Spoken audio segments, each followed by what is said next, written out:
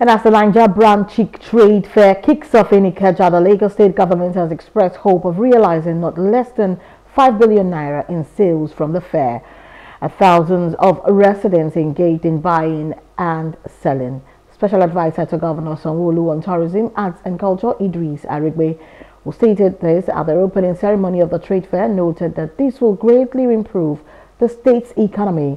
Arigbe described the partnership with other sponsors as a huge success for micro, small and medium entrepreneurs and assured them, especially the youth, of Governor Sanwo-Olu's administration's commitment to the case of for the ease of doing business in the state.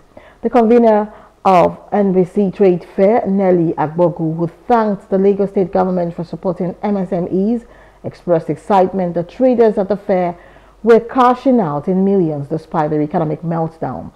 Similarly, the Yalaje Odua Princess Toyin Kolade commended the Lagos State government for creating an enabling environment for business to thrive in the state. It's about growing our economy. It's about growing our economy. It's about expanding the scope of the Ministry of Tourism. That we're not just about dance, music, art. Well, it's now a serious business, and that's more reason why we must, we have agreed to go on strategic alliance to make sure that we identify with key partners, key brands. Lagos State government is not in competition with any brand.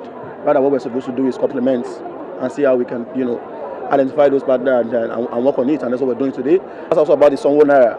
So the Sanwo Naira is also another initiative that we put, we plug into this, just to make sure that, that our government, my governor, our governor, your governor cares about the people, and that's what we're saying today. So it's about supporting them, subsidizing some of those key items here as well.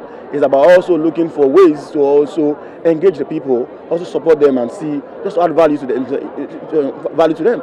It's also, it's also around the corner. It's also another way of my governor saying thank you to Lagosians and all that. This is the first time we had such an amount. Usually we have like 2,000 to 3,000, but with the partnership with Lagos State Tourism, it blew over to over 10,000. And we were really amazed, because the truth is that we have never had this amount of people begging to have their products and services exhibited. And this is thanks to Lagos State Tourism for every single thing that has happened. This partnership has been one of the best things that has happened to our fair, and you can see how the amount of people coming in. Today we have seen people cry because they have never.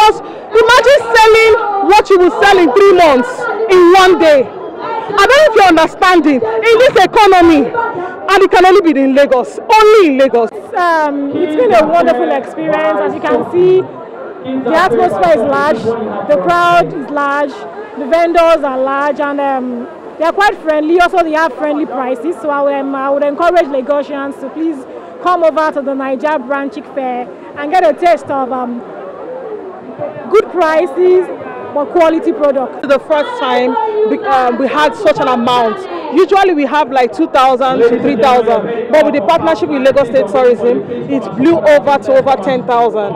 And we were really amazed, because the truth is that we have never had this amount of people begging to have their products and services exhibited. And this is thanks to Lagos State Tourism for every single thing that has happened. This partnership has been one of the best things that has happened to our fair, and you can see how the amount of people coming in.